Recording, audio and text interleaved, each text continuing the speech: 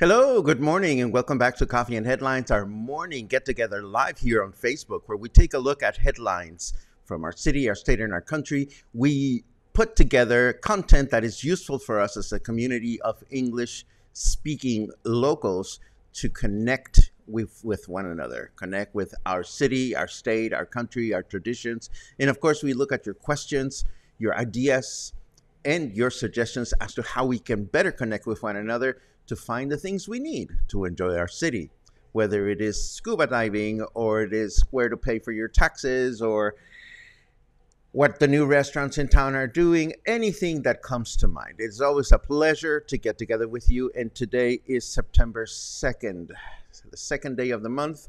Our president has delivered his State of the Union address. We're still waiting for critics and analysts to distill the information. Our governor continues to make interesting promises, some of which we're going to touch base on today. And what else do we have going on? We have all kinds of interesting things. Today's a slightly cultural edition of Coffee and Headlines because we're going to examine two topics that have to do, one of them with a rite of passage here in Puerto Vallarta, and another one about how Willy Wonka would not be in business if it wasn't for Mexico. But we'll get to that in a second.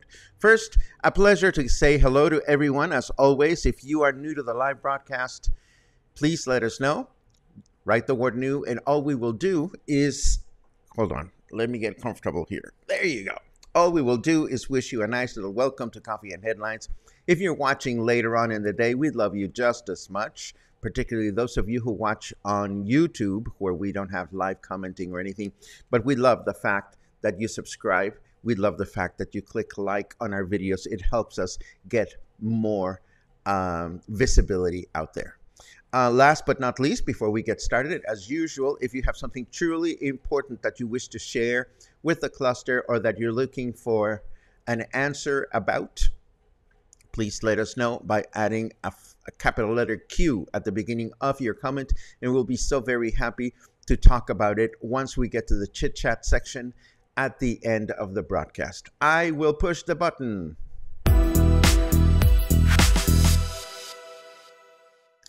We start with a promise we will keep our eye on, and one that we hope Governor Alfaro will actually keep. Public transportation prices will not increase in the state of Jalisco in the coming 2 years, despite the fact that the current prices are no longer sustainable. This is good news. We're not going to have increases in the bus tickets, in the bus ticket prices. For the upcoming year's budget for the state of Jalisco, Governor Alfaro has established a special support fund for public transportation users, earmarked with 500 million pesos, so our economy will not be affected.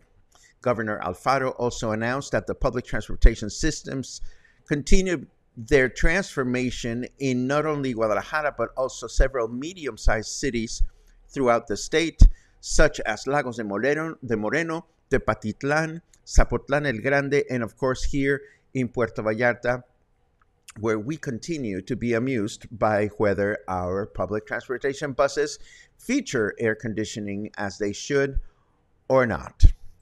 Now, here's some knowledge that may be useful for those of you who are new to Puerto Vallarta. We are now in September, and even though it's our Independence Month and you'd think that this is a big month for tourism, it is actually considered the slowest and perhaps the most challenging month of the year in Puerto Vallarta as far as tourism is concerned. Why is this? Well, if you think about it, Mexican tourism, or as far as Mexican tourism is concerned, many children are back in school, so it's not like families are traveling all that much. As far as international tourism, well, we have to deal with this reputation that we have that Puerto Vallarta is unbearably hot or rainy during the month of September. And of course, that is true to a certain extent, but this doesn't prevent us, locals, from having a good time.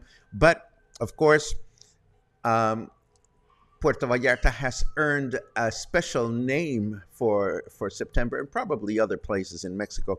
But here, locals call Septiembre, which is a wordplay between the word septiembre, which means September, of course, and the word hambre, which means hunger. So Septiembre becomes Septiembre, and this is the month where allegedly we struggle the most to make ends meet financially. But what does that mean for us as English-speaking locals? Well, we're not staying at hotels, but maybe we could. See, September is the month where a lot of hotels will have special prices for people looking for a staycation. It is also a great month for day passes. If you want to go and find yourself pampered at a swimming pool at a local hotel, this is a great time to look for those kinds of opportunities online. Of course, my first suggestion would be to go directly to the hotels and not to websites such as Day Pass and things like that, because they don't seem to update the promotions that each hotel has on a regular basis. Of course, it is also a challenging month for hotel workers because hotels will try to find ways to let go of employees without letting go of them. So what is traditionally done is what hotels call solidarity days. Hotels and restaurants will do this, in which you have your day off, but then the business will tell you, well, in solidarity of the economy, please take another day off and we will not pay for it. So it's one of those things that happens. But again, for most of us, it's a good deal because we can find ways to pamper ourselves when it is most important for the local hotel. So just keep that in mind. Moving right along, there are two tropical systems that are raising eyebrows as they evolve into larger storms. One of them is already heading towards Baja California, and the other one is currently where Guatemala meets Mexico. So it's barely in the picture. It's going to head up. So we're going to keep track of these two weather systems in the next couple of days just to find out if they are bound to affect us. Let's take a look at the weather to see if we can figure out what's going to happen for this weekend.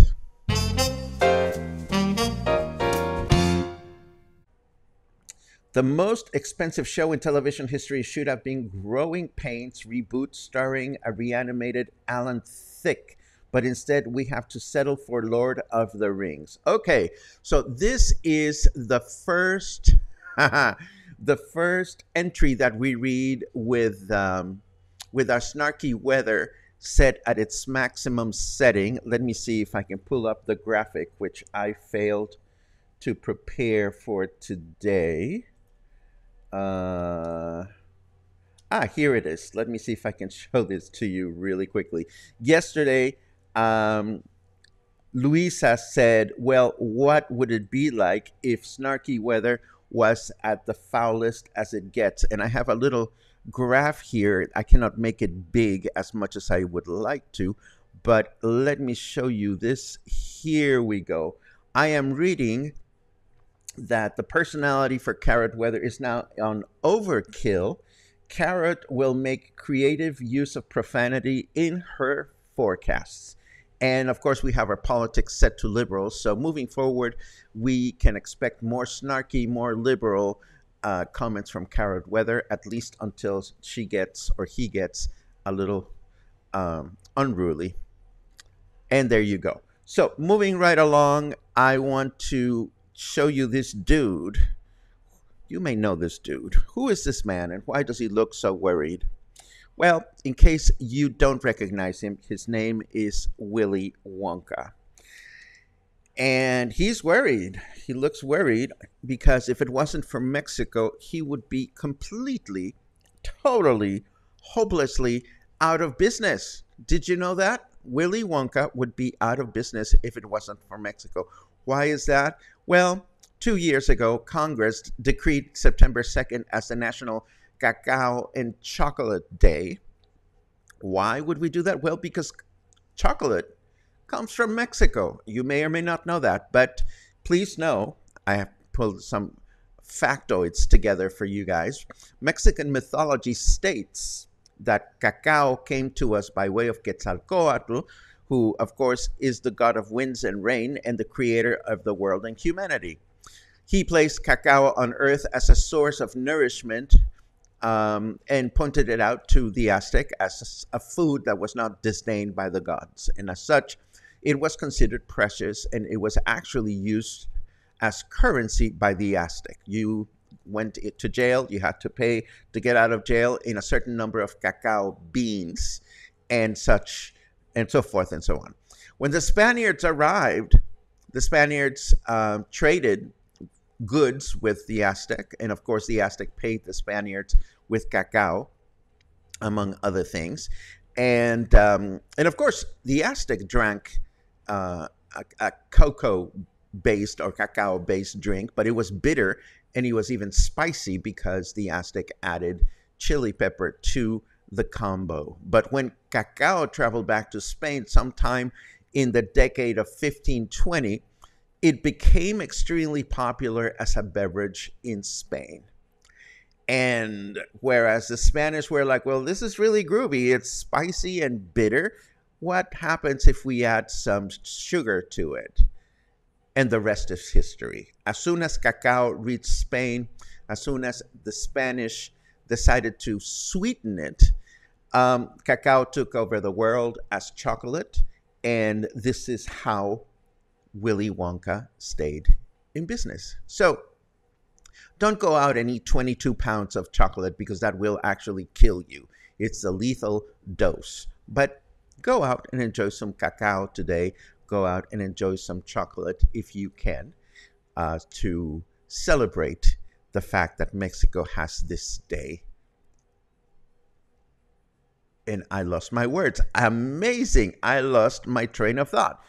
That never happens to me, or doesn't happen very often. So let me now remind you of certain things that are going on this weekend. As you know, Javier Niño, the local artist, is going to be celebrated at the Puerto Vallarta Museum. And this happens tomorrow, Saturday, from 6 to 8 p.m. That's just a reminder. Another reminder, we had mentioned this concert by Tomer Cohen, a jazz trio. Tomer Cohen and his trio. They're going to be performing at 8:30 at Cuates y Cuetes. This is right on the beach. There's going to be no cover for this concert. So if you enjoy good jazz, this is something that we can get behind. This is something we can attend. I am totally at a loss of words today. This is horrible. And of course, we announced that there's going to be a free mariachi concert at the Malecon this Sunday night at 8 p.m. This is part of the big meet taking place in the state of Jalisco between mariachi and charreria. We talked about this a couple of days ago. So if you're looking for something fun and free to do on Sunday night, 8 p.m., mariachis, featuring two mariachis, the Nuevo Tecalitlan and the Así es Tecolotlan mariachi. So these are not even local mariachis, so this is going to be something wonderful to look forward to if you are out and about. And now, of course, we take a quick look at some of your comments just to see what you guys are up to for the weekend. Feel free to fill us in with your weekend plans. Raymond says it's a fabulous Friday in Versalles. Good morning to all. Well, good morning to you, Raymond. It's always a pleasure to read you and to read the rest of you. Doug is all the way out in Cincinnati. Let's see what else we have. Tutti, tutti, tutti, tutti, tutti. Timothy says it's hot, sunny and hot in Los Angeles. It's sunny and hot down here. Alex and Steve are counting days, 45 days until we're back to our home in Puerto Vallarta. Yay! Let's see. We talked about this yesterday, Bill. FMMs are eliminated when visiting Puerto Vallarta. Indeed. It's been now a month since the local airport went to electronic forms. And as we reported yesterday, if you want to watch the broadcast, I think it was yesterday, travel time or, the process of getting through the airport has been significantly decreased, as I understand it. Do, do, do, do, do. Da, da, da, da, da, da. Well, Raymond, that's what that special fund is. Raymond asks, no price increases for the buses, but how will they pay for the abundant AC? Well, look, here's the thing. The abundant AC was always part of the deal.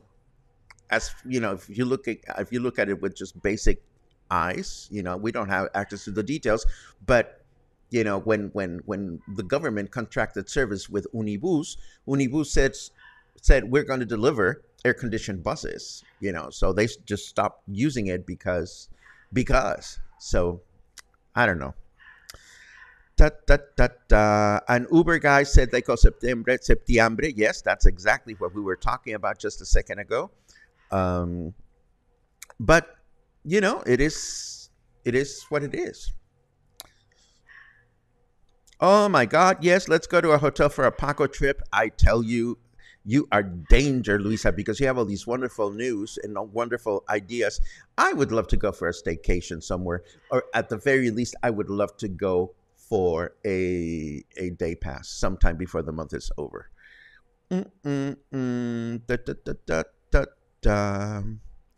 Let's see. More good mornings. Thank you very much.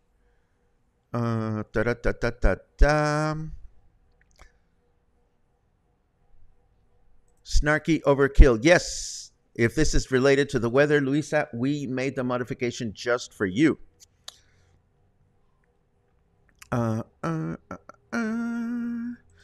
Chris asks, do members of the cluster like milk chocolate or dark chocolate? I will answer for myself. I like them both, and it all depends on how I'm consuming it. If I'm cooking and it's something not sweet, but what is the opposite word? Sweet and savory, maybe. If it's a salty dish or if it's not dessert, I like to use dark chocolate. If I'm eating it for dessert, I like to use milk or light chocolate. Timothy says, I love the class that I took at Choco Museo. I understand that they have chocolate making classes. I also understand that making chocolate is a very time-consuming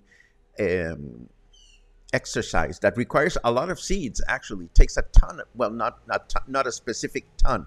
It takes a lot of seeds to make a small amount of chocolate, which adds to its preciousness. Enjoy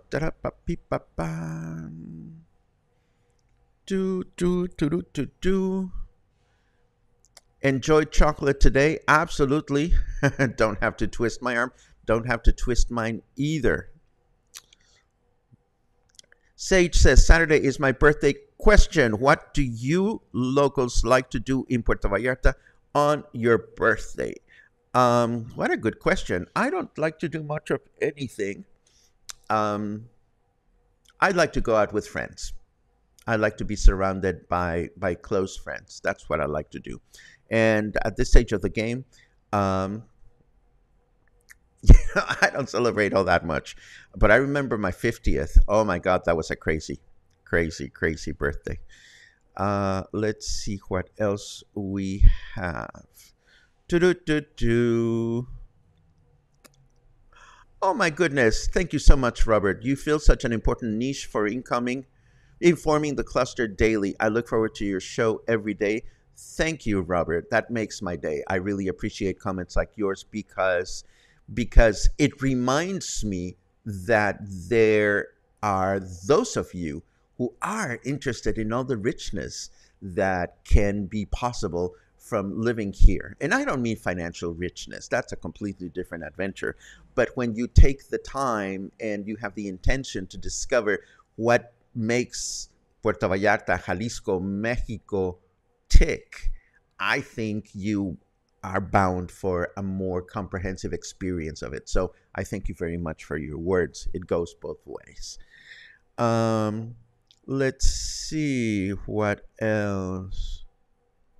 Oh, Angelica's coming back. Excellent. Just bought ticket to go to Puerto Vallarta for the middle of November. Looking forward to seeing you again, dear friend. And let's see what else. Any recommendations for a day pass? What a great question, Maria Elena. There's a couple of things that the first thing that always comes to mind for me is the Marriott Hotel, because the Marriott has been around forever and they have a beautiful day pass. It used to be 500 pesos, out of which they would credit you a certain amount. I think it's a little bit more expensive, but what I like about the Marriott is it's spacious. They have a brand new pool, and it's a great hotel. But there are other more basic things. I mean, it really depends on your neighborhood, your budget, what you want to do, and so forth and so on. The Westin Hotel, also in Marina Vallarta, has a good day pass. And but more importantly, the first recommendation that I will have is if there's a hotel in your neighborhood, don't just go there. First, give them a phone call and find out if they A, have a day pass, and B, if they have availability on that specific day, because sometimes it will vary. If they have a lot of guests, they will not allow people to day pass. Conversely, if they don't have a lot of guests, then it's more likely that not only will they let locals like you and I in, but there will be special discount prices. Another hotel, the Villa Premier, which is right on Cinco de Diciembre. I've heard that they have a really wonderful day pass. So it's a matter of checking out. Some day passes start early and end early. Others start later in the day. And some day passes are for the whole day. For example, one of the big hotels here in the Zona Hotelera near Soriana, I know that you can get there first thing in the morning and enjoy a lovely breakfast because it's all inclusive, swim, do this and that, then come back to your house and change for dinner, and you can make it like a total day experience. It really is up to you. If anybody has any recent day pass experiences that you wish to share with the cluster, we would love to read them. Let's see. Thank you for that lovely reminder, Kelly. If you guys are in the Marina this evening, there is an open mic poetry session starting at 6 p.m. When a driver stops for us to cross, we wave a thank you, but I've seen nationals just show the back of their hand. Can you demonstrate how we should show our hands? Do we wave the back of our hands or just show it? Well, let's start by saying, Brian, nothing horrible will happen if you wave your hand improperly. I mean, if you give somebody a finger, if you give somebody the middle finger, then clearly you might offend someone. But I'm trying to think when I cross the street, I sometimes go like this. I sometimes go like this. It I don't know that there is a proper way to do it, but it is one of those things that you cannot frack it up unless you do something like this. That would definitely be offensive. But that's a great question. The important thing is to appreciate the person that stopped for us to cross. And I always do that, and I certainly encourage everybody to always send a nice thank you. See, there you go. Send a nice thank you to a driver if they stop for you as you're crossing the street.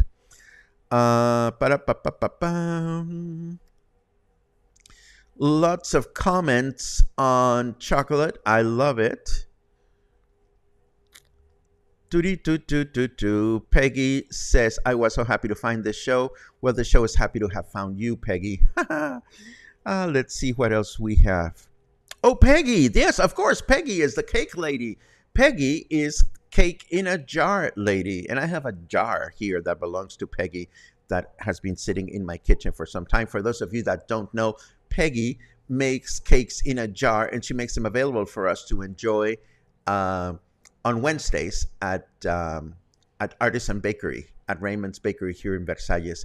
The fun factor is high to have a little cake in a jar and to open it and then just take a spoon and just stuff your face with it. It is a good thing. It's good to see you, Peggy, and I'm glad you're enjoying the broadcast. Let's see. You can Google Day Pass Puerto Vallarta, and there is a list. I'm going to try that, of course, but again, I always recommend to call the hotel directly just to be sure that you know what's going on. Kevin says, thanks for the update on the mariachi. Count me in. I think I'd like to go to that actually, but I don't know. I'm going to go play hooky with some friends up in the mountains this weekend, so I have no idea what state I will come back as. Let's see. Brian says, okay, thanks. Glad we haven't been flipping drivers off with a wave. Nah, I find it difficult to think that you would wave your hand in a strange way. But I love the question. It's those little details that make a big difference. Let's see what else. Peggy Utter also makes amazing decorated cakes. She did a special book cake for my grand opening. Oh, that's good to know. Excellent. I actually follow Peggy on Facebook, and every now and then she posts photographs of yummy creations. I suggest you guys do the same. And this, of course, as Patty says, hola from Calgary, this brings us to goodbye from Puerto Vallarta. This is the end of today's broadcast. It's been a pleasure, as always, to bring knowledge and information that is hopefully useful to you, that will hopefully amuse you or keep you smiling through the day. If you found something wonderful here, something useful, something that you can put into practice, as always, we rely on your support, and we rely on your coffees. We rely on the memberships that you invest in to have access to all this information. Luna and I wouldn't be able to do it without you, so we're always grateful for that. We'll be back tomorrow. We'll be back tomorrow with another Coffee and Headlines before we take off for the weekend. So between now and then, I wish you lots of chocolate, nothing else. Have a great day, and I'll see you again tomorrow.